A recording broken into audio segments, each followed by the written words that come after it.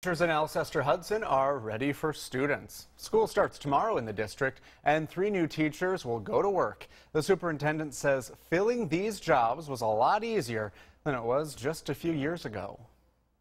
Just a few more finishing touches, and Alexis Smith will have everything squared away for her first year of teaching students. I am looking forward to, seeing the light bulb and seeing what makes them passionate about learning. Smith is a new special education teacher in the Alcester-Hudson School District. Oh, I'm extremely excited. The USD graduate was a Dakota Core Scholarship recipient, which paid her tuition in return for her teaching in the state.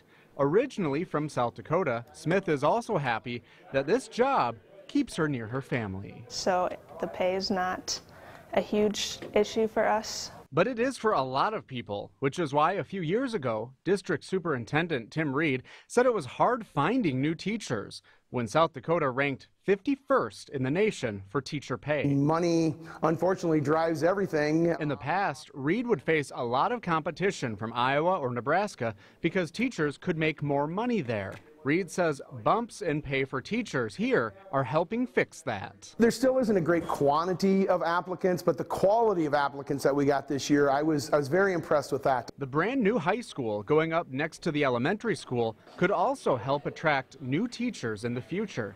As for how things are shaping up now for Smith, this new teacher sees a long future here in the district. Even Alcester specifically is just like such a small town feel, and they're very welcoming and very friendly, and I was excited when they called and were very excited to hire me, and it was mutual.